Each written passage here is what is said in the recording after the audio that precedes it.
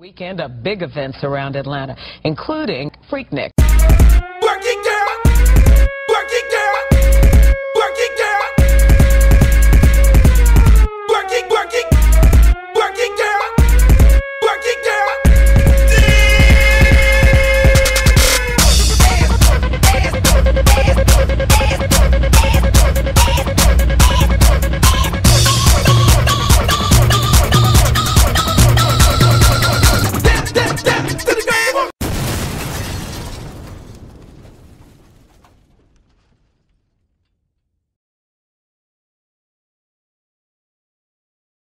From my recollection, Freaknik started as a promotion from some college kid. This is to my knowledge, and there are 1,000 myths out there. My brothers were in college in the 80s, and from their point of view, Freaknik started out as a college party and what we call grant party. And it just kept growing. It was about black colleges getting together and just enjoying their time in Atlanta, period. Towards the end of the school year, you know, everybody was ready to just let it go.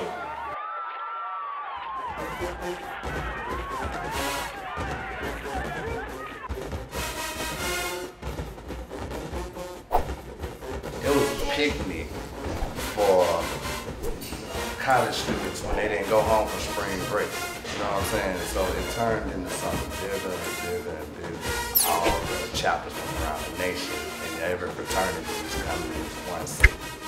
It's like any other college phenomenon that has always had. I don't care what frat, what age, what nationality, ethnicity. It just that's what it was. But it was here in Georgia, and of course it was, you know, basically a black party. That's what it was. Within that network of black colleges, whatever black colleges around the country, obviously the word gets out a little further, and you know, black kids at the other colleges are coming. And then it's just kids anywhere coming, you know. Ain't in school the first, but coming. It grew at a level that was uncontrollable. You would see license plates from every state. You would at a certain point you wouldn't even be surprised. You might see a license plate from Washington State. You might see a license plate from Oregon.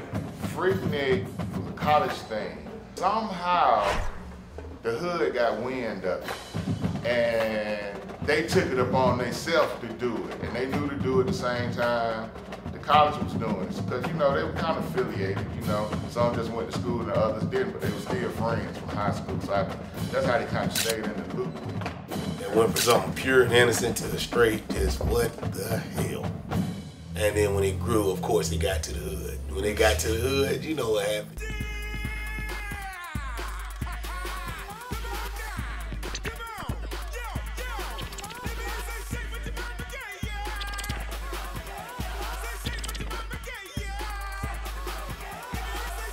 All out party, man, it's just the energy. Freaknik energy was crazy. You gotta remember at that time, the soundtrack of Atlanta is bass music, the up-tempo.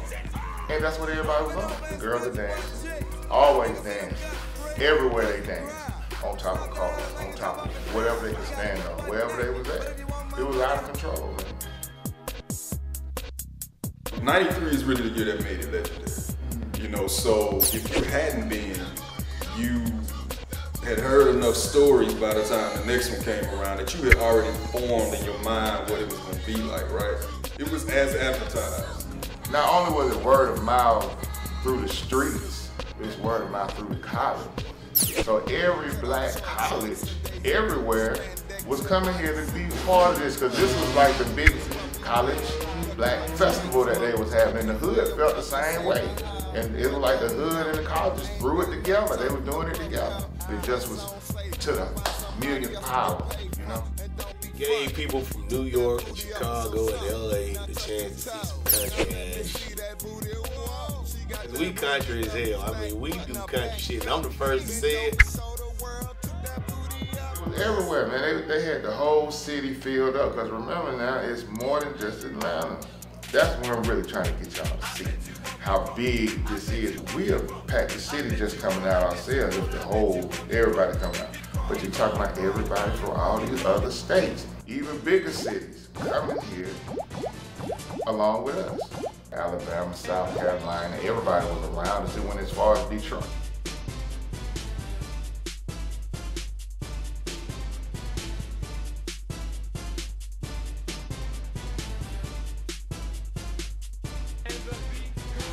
We'll meet up at Greenbrier Mall and see who got the loudest speakers and who got the hottest cars and stuff. Everybody would show up and see who had the best whips.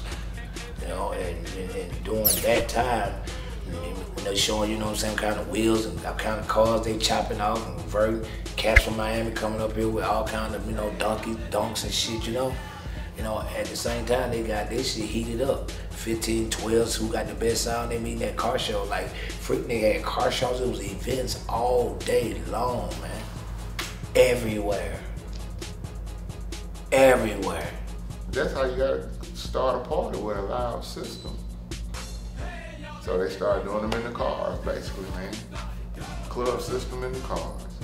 And the man is your system. If it's really quaking, really vibrating, really got deep bass tones where your trunk just, people can feel that power, they say you got the man in the trunk. And when Freaknik was out, there was a van called the Astro Van. That was the thing to have. If you gonna trick something out, you get your Astro Van, you put your Dayton's on it, and you put your speakers in it. And most of the time they took all the back seats. It was just 2 seats in it. The driver's seat and the passenger seat, and the back of it was just speakers. So that was the opportunity for a lot of speaker companies to go off. Your car be tricked out. You know, you had the candy paint, you had the rims, or you walk around with snakes on your neck. You know, walk around like you went to the gym for about 1,000 billion hours in one day. Or, you know, then of course all the women, you know, they barely had anything on. That was happening.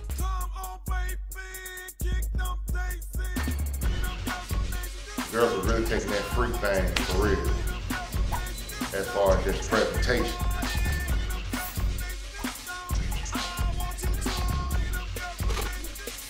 At this time they got these Daisy Duke stages that's really popular at the time. And they just going to the extremes with them. And just everything that they was wearing was to the extreme. People couldn't handle it, man. We wasn't ready. The city wasn't ready.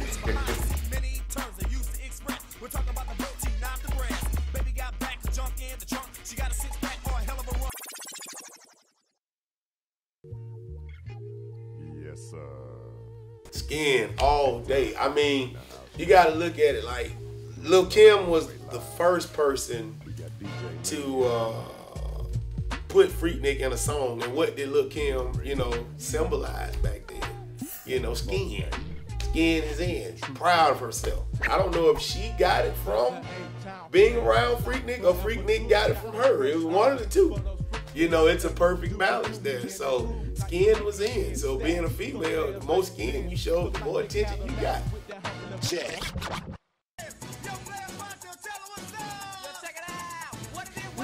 It was chaos, man. Party, man. Freaknik. Million power of a party.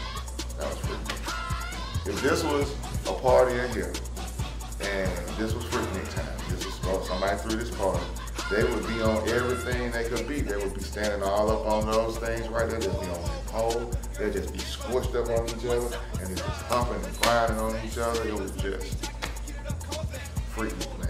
Depending on that age, hey, that's where you perform. What is it, 93? So, what, 21 and up, bro, that's where you perform.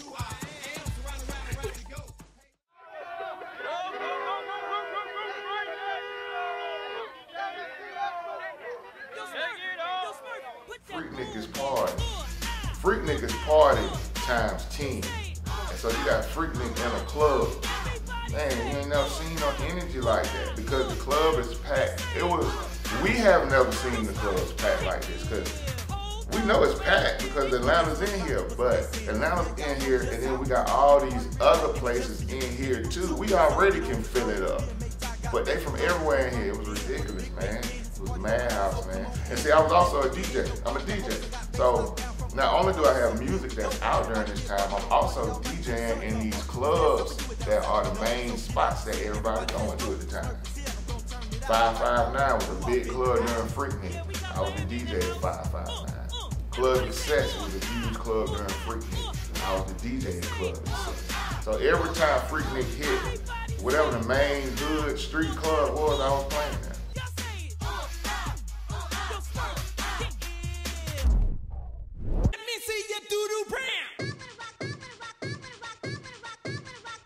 A lot of people would go to the club and wouldn't even go in the club. The party was in the parking lot. You know what I'm saying? And so in a lot of ways, Freaknik kind of reflected that same aspect because it was really just about inhabiting your environment. You know what I'm saying? Like creating your own environment. You might be too young to get in the club, so you're gonna party in the parking lot. You know, you're gonna ride by, you really in high school, but you're gonna ride by with your friends and y'all gonna act like y'all supposed to be out there. So that was going on in Atlanta at certain clubs, even before Freaknik became a real big thing. That was back then when you could park like that. So even if you didn't go in, the party was in the parking lot. There was so many people, man, where they can't really move. Freaknik was like that. And then outside, it's a party for people who can't get in. Whatever parking lot was around the club during Freaknik, they were packed too. People was out there. Remember now, cars are, systems are everywhere. That's big. You got guys who would rather be outside flexing with their system than actually going in a club. And they everywhere, they out there competing. So it's a car show outside while the club scene is going down inside at the same time.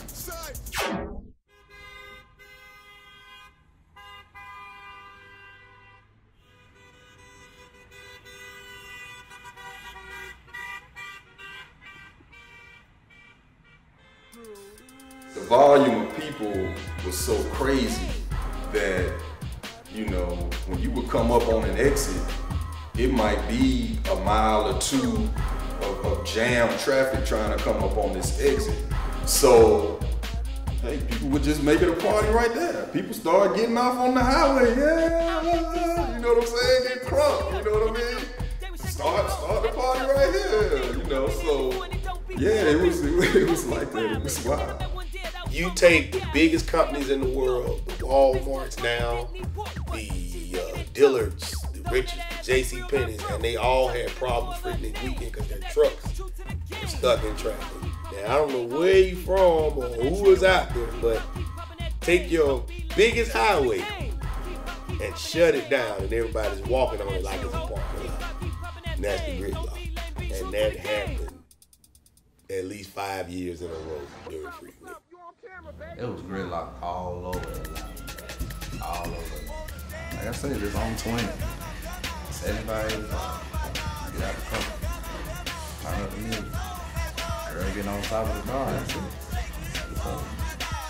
It was traffic everywhere. It was traffic before we got off. It was traffic on the highway. I remember being on Metropolitan, and we had 18-wheelers behind us trying to get to, I can't remember what store was on that street at the time, but he couldn't even pull into the parking lot because it was so much going on. And he took Metropolitan to try to bypass 75, 85. And it was just shut down. And it was at a point where he cut it off down the back of his cab and took it down. I mean, because he wasn't going anywhere. Police couldn't, and you got to imagine with all those cars, police can't get in or out. So they can't do anything. You hit the side and all you want. People just stand twerking. Being stuck on Peachtree, not being able to move for at least 5 hours. Easy. Stuck in traffic. Partying. The whole freeway, every lane is shut down. All the way across, it's shut down. There's no movement and people are out of their cars. And that was going on the highway. But then in the streets, every strip, like your Candler Roads, your Calverton Roads, all your strips, all of them packed. They everywhere.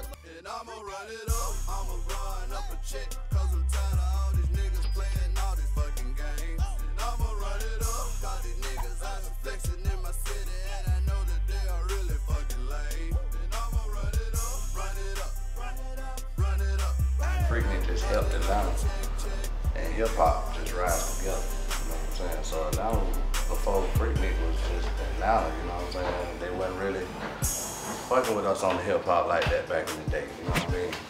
Artists that were able to kind of like really make their music, their identity kind of mesh with Atlanta. Obviously, Outkast, you know, they were able to just really kind of take off. Even if Freaknik wasn't necessarily what they were representing in terms of image, you know, but just the popularity that it brought to the city and just the exposure. You know, I think it gave Atlanta and anything related to young black folks exposure at the time.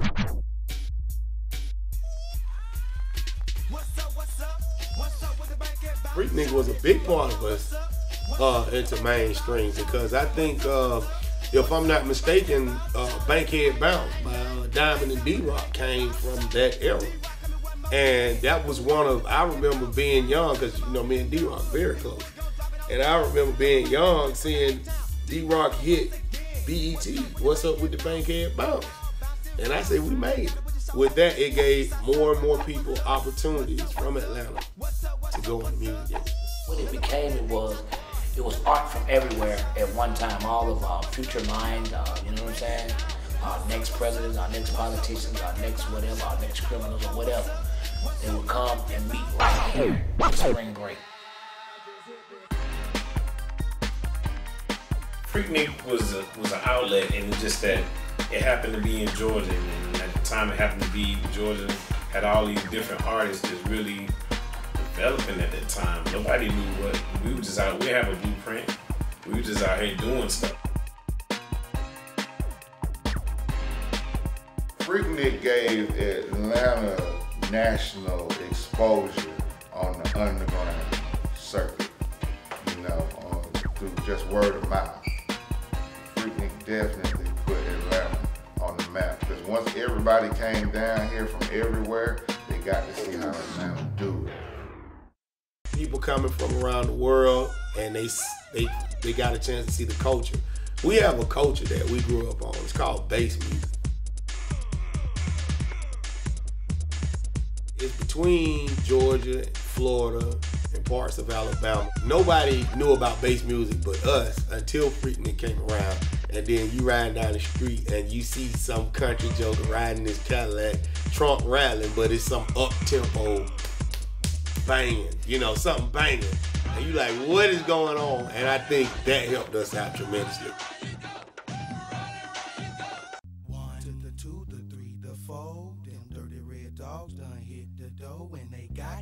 Booty Shake was really running the scene. Like when I say Booty Shake, like fast up-tempo music. That's why Luke was the king at that time. He was like the mayor of Booty Shake music.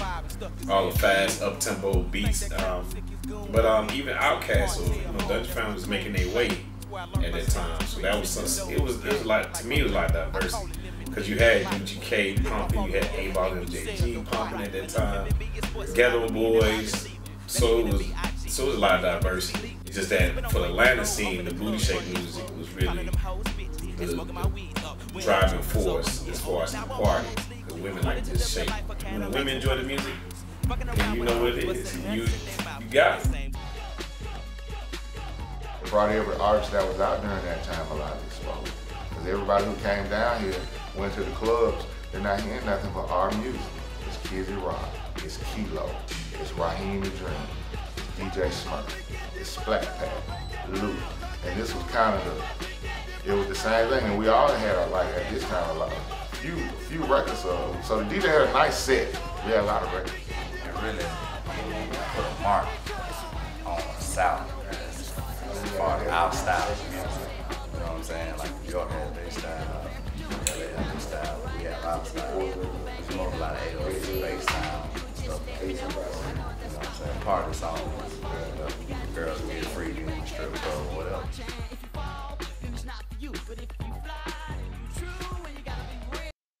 Well, I guess to drop this shit fire about all this bullshit. At the time of Freaknik, I was one of the hottest artists in the city of Atlanta. In 1993, I was on A Rotation. I had a record with Too Short, UGK, Too Short, MC Breed, and who else? Eric Sermon. So I didn't have to promote shit. It was, you know, people was checking for me back, you know, I was doing shows. So I was making my rounds throughout the South, getting me $3,000, $4,000, $5,000 a night for 20 minutes.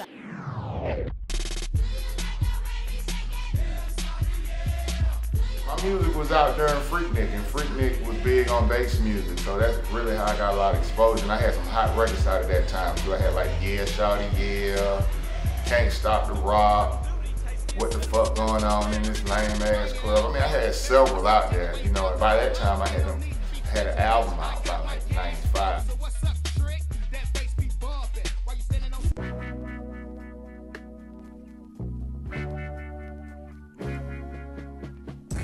Yeah, my career grew because I was promoting parties, and it had me to start planning events professionally, from just throwing house parties to college room parties, college gym parties, going to rent out a club and venue, to going to rent out Phillips Arena for a concert.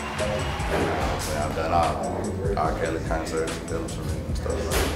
At that time, I was selling tapes.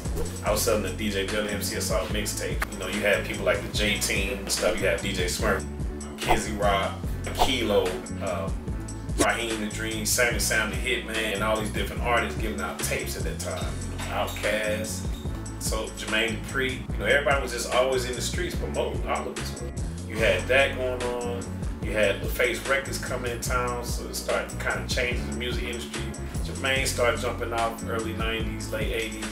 Then you had, it just started being a snowball effect. Then Freaknik came around, so all that stuff started connecting, along with all the strip clubs. So stuff just connected month by month and just started rolling this big ball of curiosity and this big ball of energy, which we didn't have any thought that it would influence the world 10 years later, or 5 years later.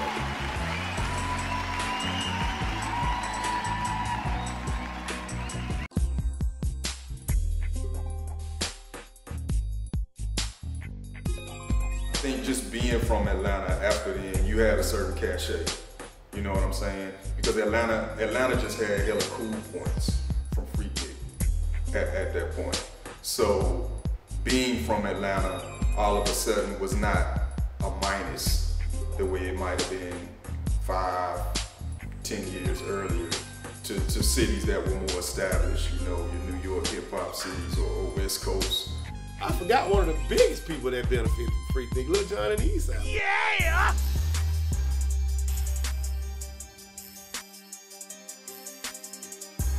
They benefited tremendously from Freaknik.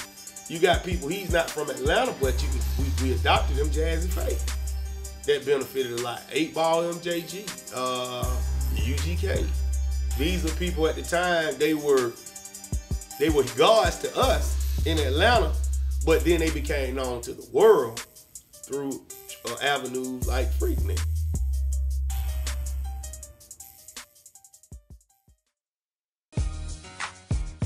Freaknik really put Atlanta on the map. You know, I mean, for whatever people might have ended up thinking about it long term, you know, in terms of the direction it might have gone and that kind of thing, Freaknik really put Atlanta on the map for that generation. And in terms of, you know, urban culture, black culture, you know, when people think of Atlanta now, it's kind of a black mecca. That came out of Freaknik.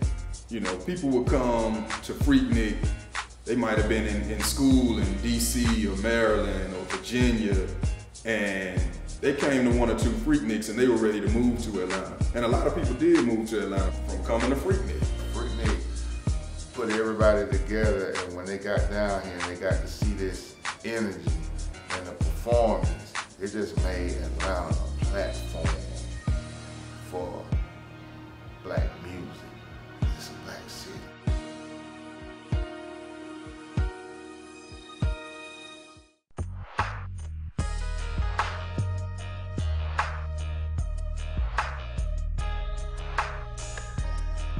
They brought a lot of money to the city, you know what I'm saying? It really did. You know, like mom and pops can sit on the side of the road and sell hot dogs. You know, not in the heart of Atlanta, but on the outskirts of Atlanta. You know, was just crazy. A bunch of traffic, so you might see Uncle and Auntie sitting on the side with a table and chairs. They done made some money selling reels and shit. I mean, people was able to just set up shop with shirts, you know, Freaknik. And you could sell out. Everybody wanted something that said Freaknik on it. Merchandising was huge. Either you found out who the freak deep inside you, or you found out, hey, this is a place to make money. And it was no in between. Either you went out and you just became the freakiest son of a bitch it was, or you became a mogul in whatever you did, you know, and that's from streets to business, anywhere, you know, that's what Freaknik brought. Like, it gave us the chance to say, oh, we can make an impact.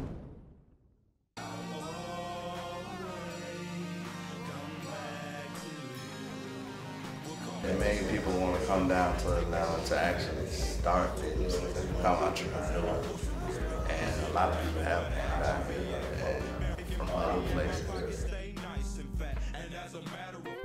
It brought a lot of money to Atlanta. I mean, and it actually helped to put Atlanta on the scene, not just urban, but just period.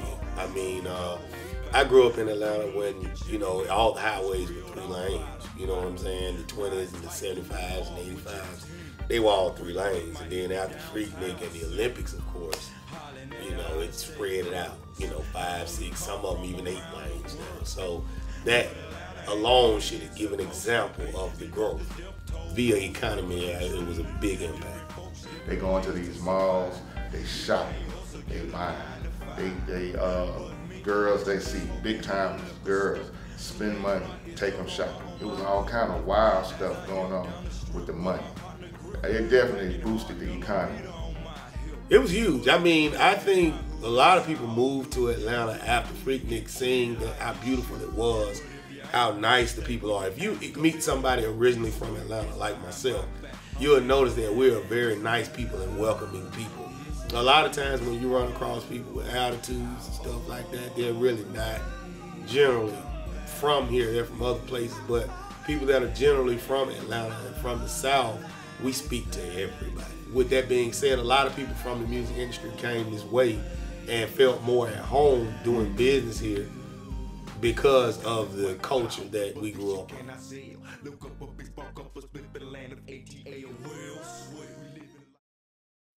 Where are you from?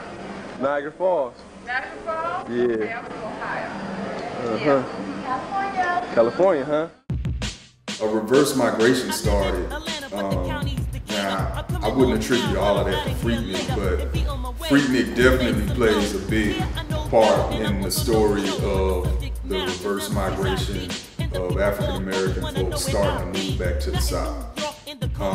Obviously, the other really big part is, you know, property value was a lot cheaper and opportunity, you know, jobs and whatnot were a lot more available here. So those things all run together though, and Freaknik, I think, in a lot of ways was an introduction. I think that's what really helped Atlanta grow. I mean, Atlanta, when you look at statistics now for reverse migration over the last 20 years, Atlanta is at the top of the list. You know what I mean? And Freaknik came like right at that key time, you know, introducing a lot of young college-age kids, graduates, soon-to-be graduates, the city, you know. It had a very historical effect. For one, we're sitting here doing this interview about in Atlanta, you know, so it had a good effect, and people still talk about it to this day.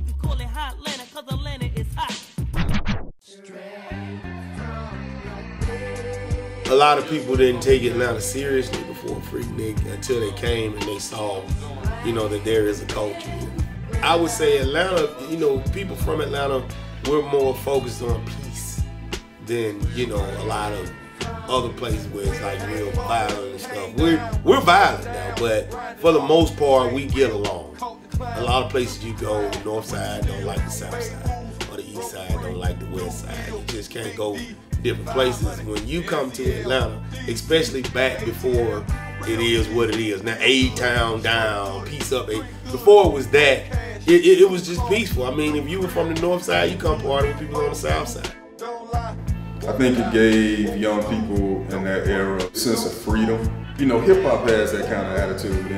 Anything is achievable. We're gonna do what we want to do, and we already knew we were from Atlanta. We already knew we were from a city that had this legacy of MLK and the civil rights movement. You know what I mean? So we already had a sense of empowerment from that.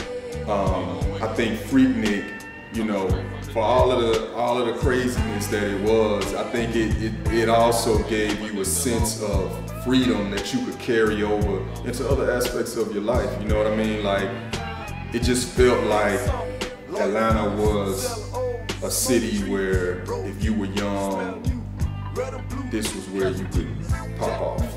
And, you know, whatever lane that might be for you, you felt like, you know, you could get it here, you could make it here. You know, the way they say you can make it in New York, you can make it anywhere. I think if you were young and black in the 90s, you kind of felt like that about Atlanta. Can't hide, no love, gotta die. My town, too small, I want me, voila. Freaknik was unwieldy. You know, you couldn't really contain it. You know what I mean? And so once it got to that point where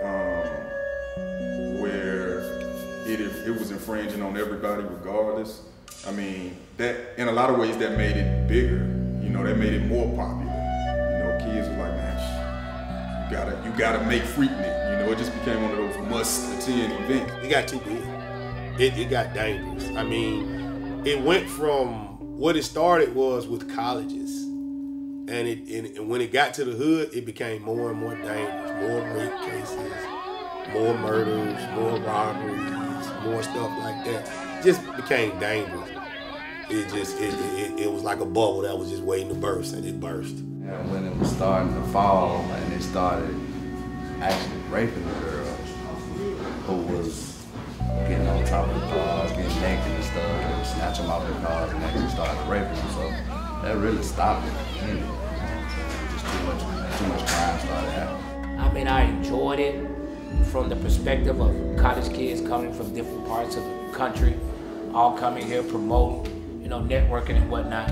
But I think to a certain degree, it really had gotten out of order when it came to the way that, you know, these guys you just could run up to an innocent woman and do the things that they would do to her, you know? I don't have a cape, top hat, and cane. I ain't saving shit but a big old bank of money. But you know, right is right and wrong is wrong. You know, you gotta have a little more respect for the ladies. And what if you run up on somebody's woman just because she dressed hot? You know what I'm saying? And this is a married man, woman, you grabbing her ass and grabbing the titties, and grabbing the weave and pulling off a wig, you know, could cause some problems. And it just ain't really got in order. You got all these people from all these other states, all these girls from other states. They come to Atlanta, they turning up on a whole nother level because they in Atlanta. And we couldn't, I think a lot of the guys that was seeing what was going on was getting caught up. Girls was getting caught up because you got big time drug dealers from everywhere. The Detroit cats coming down, every St. Louis, they all coming down and they are stunning. They driving stuff we ain't even really seen yet, you know? So it kind of corrupted, you know, the mindset. We lost focus. Like I said, it brought a lot of money to the city. Brought a lot of crime too, so they had to shut it down. I think 96 was probably the last gridlock. After that, 98, police wouldn't let you stop. You got to keep going. They blocked all the exits on the highway where you couldn't get off. Shut Freaknik down by when the mayor, Bill Campbell, started blocking off exits to popular streets that led to events. So you had guys who had after parties and different little events going on for Freaknik, but people couldn't get there because you couldn't get off the exit. Now, if you was from Atlanta, you knew how to take the back road. But that big crowd that was coming from everywhere else, they just ride. You got these people on the highway all the way past all the events, and then you let them off once it's way away from it. And that's the system they set up, and that hurt. police won't let them off. They block all of the exits up. If you remember that, you know, most of the interstates in the United States are built on an Eisenhower system, which is a military system that was set up by a general of the United States of America, so they can control what goes in and out of any city in America. So what they did, they strategically set up where the college kids could get on in certain places, but they couldn't get off, so they end up like spending 8 to 12 hours on the interstate. As they started, you know, trying to corral Freaknik and using their police tactics and rerouting traffic and really sending people into loops. You know, that's basically what they would do, is they would send you in loop. Traffic was a disaster. That's why the city had to get involved, and they did what they did to try to detour it. Once you start going around the same block over and over again and seeing the same people, it wasn't fun anymore. And then, you know, they would direct you straight onto the highway or something like that. I love Freaknik. I think it brought a lot of money to the city. But once the city became opposed to it, and you know, the college kids said, fuck it, we still coming, it just got to know that that's probably why it no longer exists.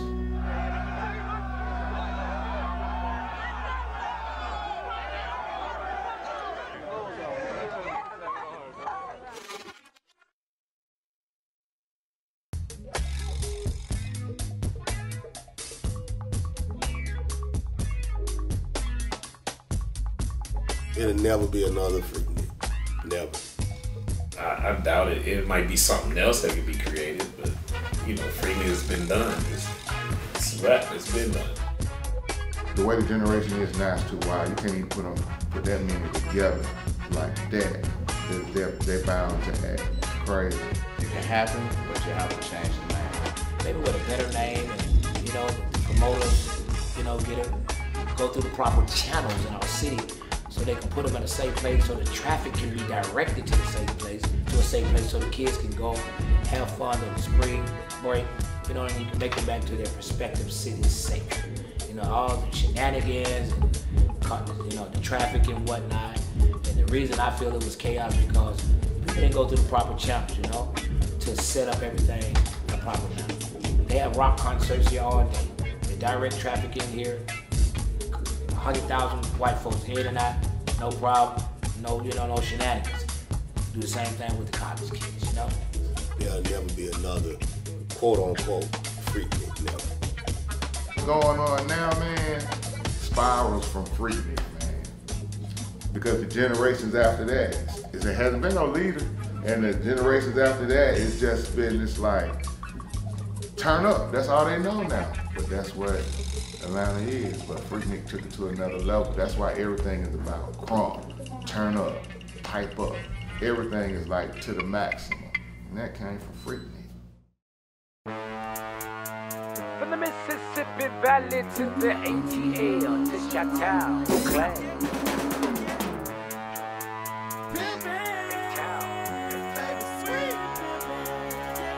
I woke up feeling like a drug dealer. I woke up feeling like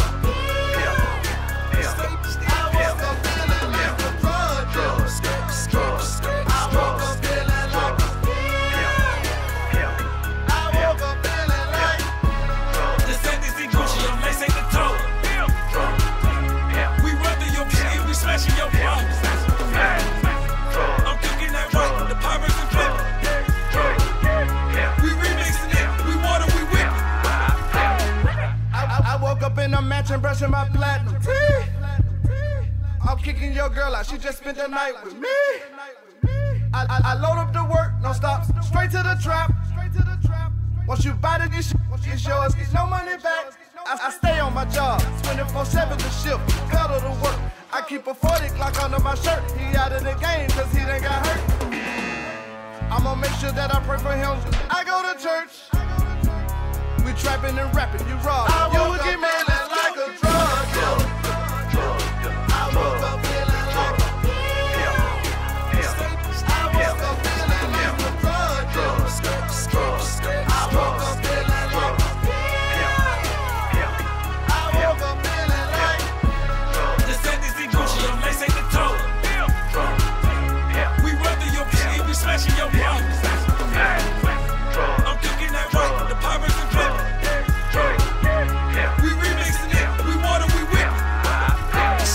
sweet like a ace. Please believe we on top of our game. 2014, 2015. We still be mashing them out. Well, I feeling kinda pimp ass. Posting these, selling pussy for the high.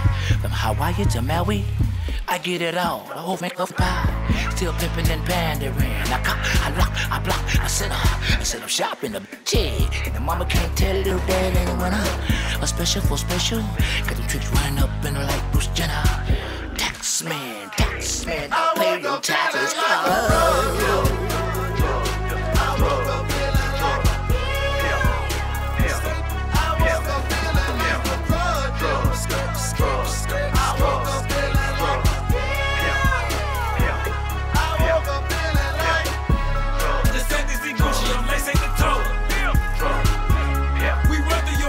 Smashing your body.